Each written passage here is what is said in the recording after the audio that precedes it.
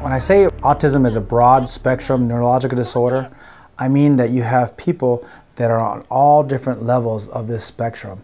And what I mean by that is that you might have individuals who are your next door neighbor, who have jobs, who work in society, and could have pretty good jobs, could work in Silicon Valley, and they just have issues with communication and really with social skills. And their biggest challenges will be in a social setting where they just have very hard time judging nonverbal communication. And that's really their biggest issues.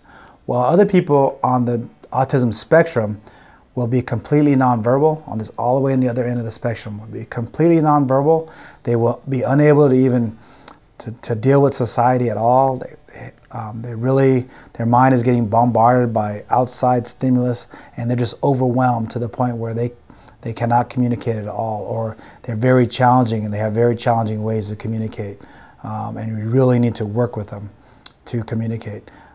But if you do, you will realize that they do have they are smart. They have feelings. They can communicate. It's just we got to find a way to communicate with them.